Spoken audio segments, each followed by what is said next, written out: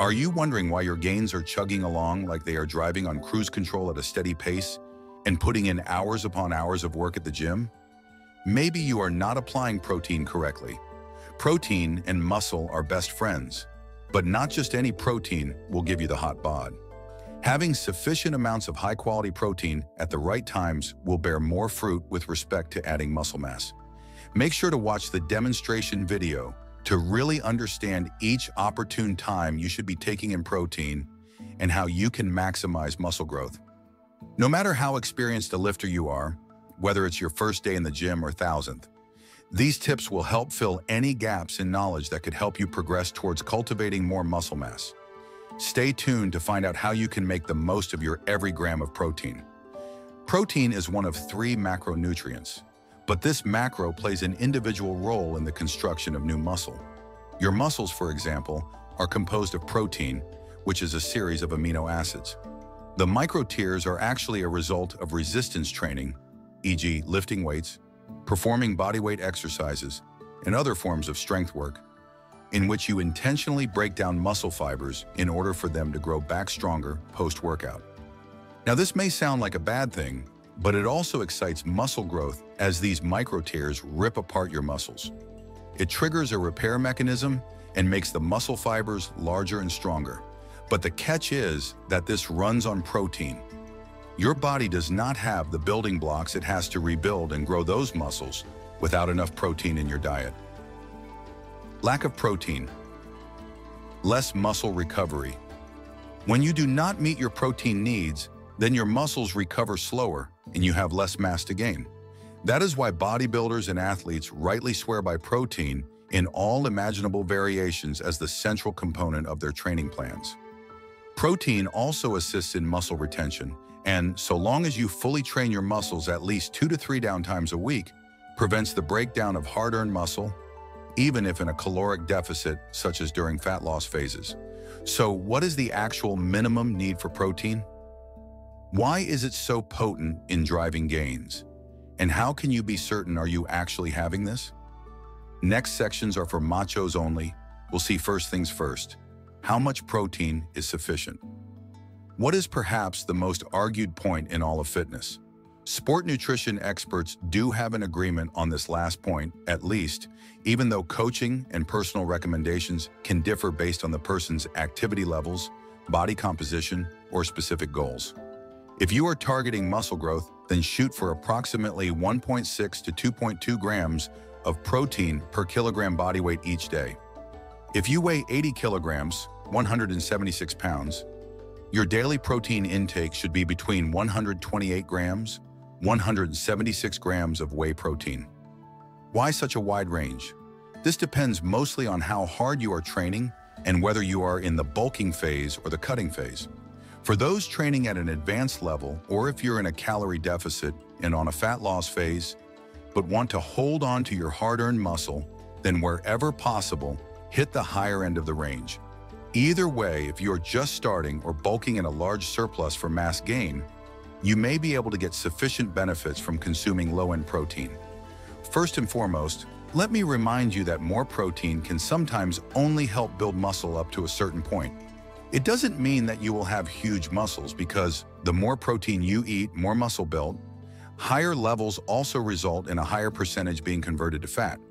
If you paid more attention to hitting your baseline on a day-to-day basis instead of paying extra money for as much protein as you can, maybe it would be better off.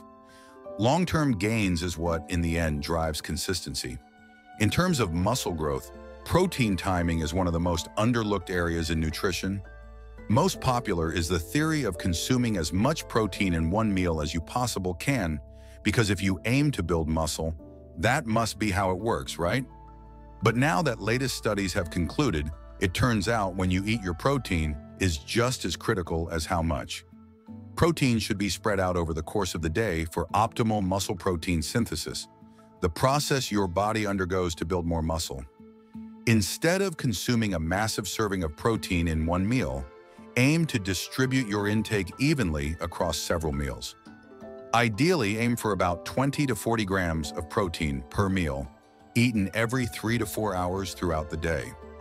This approach ensures that your muscles are constantly being fed with the building blocks they need to recover and grow.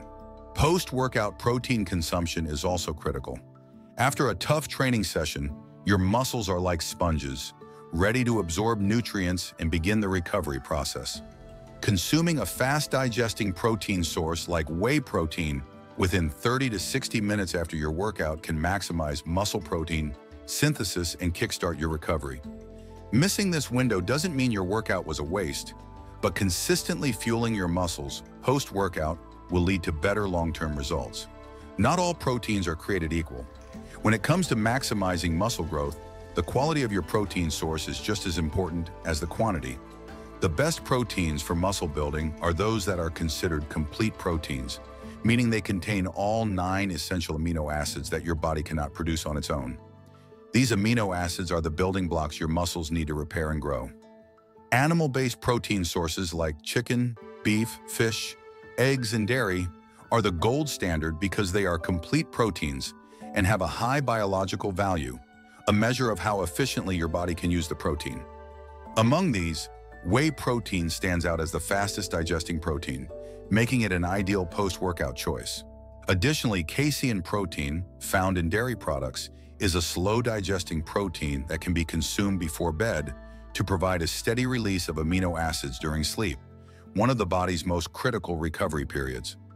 For those following a plant-based diet, building muscle can still be very achievable, but it requires a bit more attention to detail.